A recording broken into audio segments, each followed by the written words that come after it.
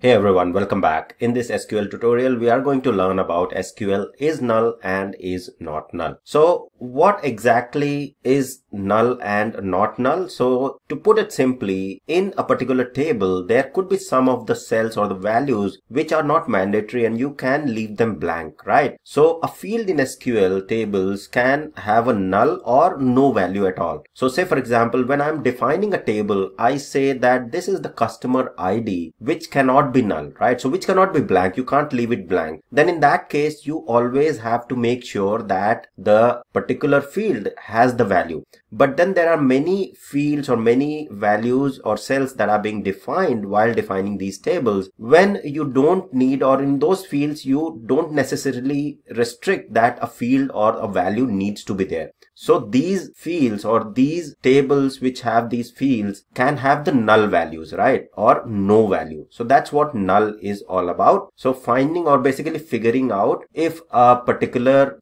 field is not having a value, right? Or is null or is not null. Okay, so that's where null and not null will be used, and we'll be understanding how we can use is null and is not null to quickly fetch those rows which have the null values or no value in the fields, or which don't have the null values, right? So if the field is defined as the optional, right? So usually when you are defining the table, you can define a field as an optional. Say for example, middle name. Not everyone has the middle name, right? So if you restrict while defining the first name, middle name and last name that you definitely have to put certain value there, then that's not right. So while defining itself in the table, the database people, they define it as not null, or basically it is not a mandatory value. It is an optional value. If you have a middle name, you put it there. If you don't have it, then you leave it blank. And if you leave it blank, or if you don't have the middle name, then the null or no value will be placed in that middle name cell, right? So this is where this optional value is being defined, and it helps in inserting and updating the data and the record. So if I do not have a middle name, I can just specify my first name and last name and upload my record into the table,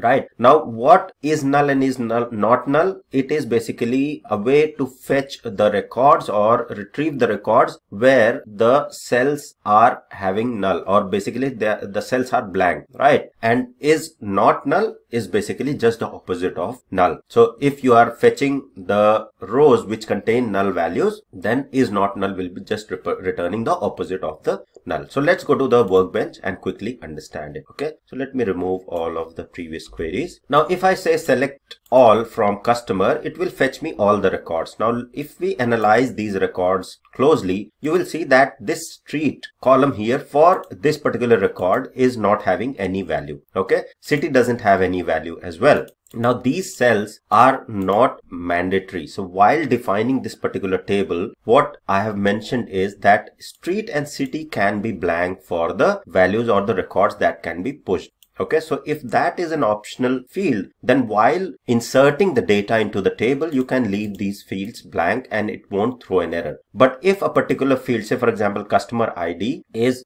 defined as mandatory field, then you can't leave it blank and SQL will throw an error if you try to insert a null value or basically a blank value in this particular cell here for the customer ID. Okay, so how null and not null will help here? So it is used with the where clause. Okay, so I can simply say select start from customer if I just want to quickly fetch all the records which have the null values. Okay, so I can say select start from customer where I want to fetch all the rows where the city is null. Okay, so I can say where city is null. Okay, and with this it will just quickly give me the records where the city is not having any value, right? You can see that there was one record which is 800011 for which city doesn't have any value, and is null will help me to fetch that record quickly. If I want the opposite of it, so basically I want to fetch all the records which are not having city as null, so I can say is not null. Okay, so where city is not null.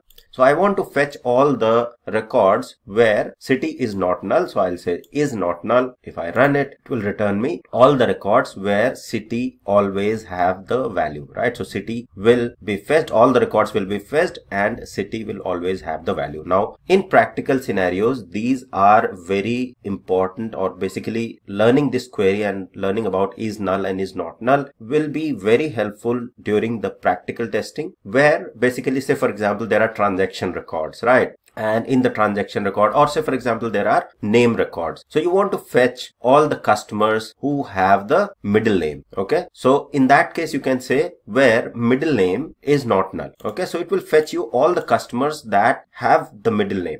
And if you want to fetch all the customers who don't have the middle name, you say middle name is null. Okay. Now, say for example, let me get all the records again. Okay. Now here we know that this is the record which doesn't have the street and doesn't have the city as well. Okay. So can I use null condition or is not null condition on multiple columns as well? Yes, absolutely. So what I can do is I can say select the records from the customer table where city is null. Say for example, I want to pull the records where the city is null, and with the and I can say city is null and country is not null, right? So what I'm saying is I want to fetch all the records where city is null but the country is not null. Okay, so I can do something like that with the multiple columns as well. If I run this, then you will see that it has fetched me the same record, but the query is basically, it's saying the city is null but the country has the value, so it is fetched me that record wherein the city is null and the country is not null. Okay, if I say city is not null and country is not null, so it will fetch me all the records where city and country are always present, right? So you can basically use these conditions of null and not null on multiple columns to fetch the record for your testing as per the needs. Okay, so that's all about this tutorial on null and not null. I hope it was helpful. Thank you very much for watching.